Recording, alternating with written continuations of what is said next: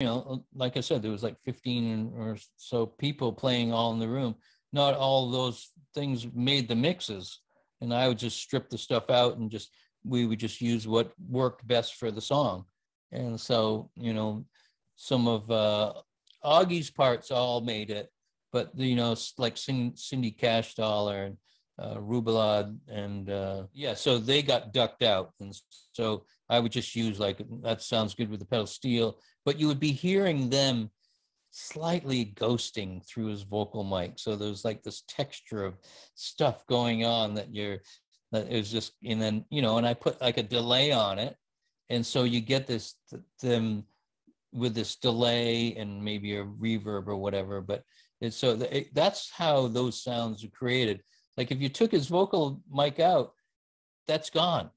But when you bring it back in, that's part of it. And then by using the effects on his voice.